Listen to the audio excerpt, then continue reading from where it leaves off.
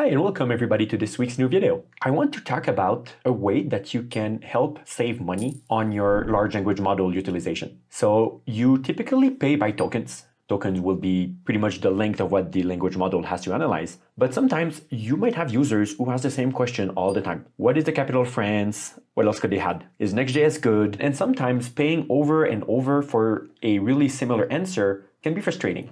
So I love this little package called Semantic Cache by Upstash. They are a company that focuses on making Redis in a serverless fashion, which I think is a fantastic product, but we'll explore a bit later. So they released also a vector database offering. So a vector database basically lets you store content that can be used in large language models. So the semantic cache is a way that, for example, you can save answers that your users ask to large language models. And if somebody asks that question again, something that would be, let's say, similar. So let's say this person here asks, what is the capital of the USA?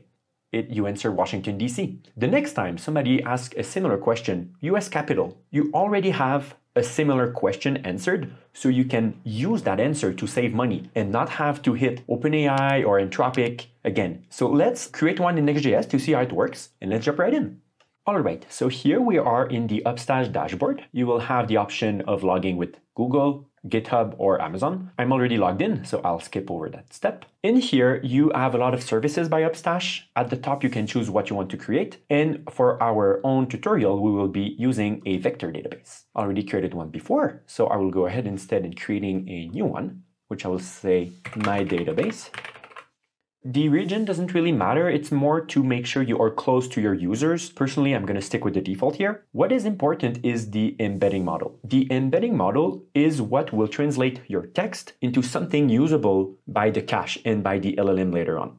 If you pick a small model like BG small here, it will be faster but have less precision. So it will find the similarities a little bit less properly. However, if you want to have a lot of precision, you would do something like a large one. You would have more dimensions, so it will be more precise. It's going to find more similarities with your text better. So you have to choose between what you want. Personally, I'm trying to optimize for speed currently, so I will stick with the small one. I will keep the default metric as cosine similarity. And, oh, here, just need to adapt the name. All right, let us create our database. I will stick with the pay-as-you-go plan. This is going to take a few minutes. I'll catch you back up when this is done.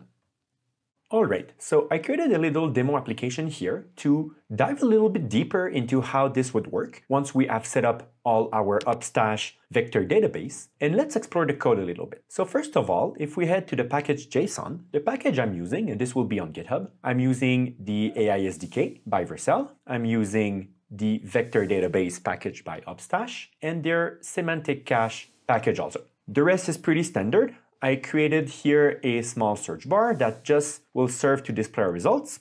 Basically, the only thing that matters for this demo is this part right here, which will be pretty much a search API that I created, an endpoint. Let's see what this endpoint does. So first of all, if we go to the endpoint, I am importing OpenAI here because I'll be using GPT-4o to ask questions, and I will be calling the generate text here method by Vercel AI. But more importantly, I created this semantic cache object with getters and setters. Let's see what it does. Pretty simply, we are importing the index and the semantic cache constructors from Upstash Vector and Upstash Semantic Cache.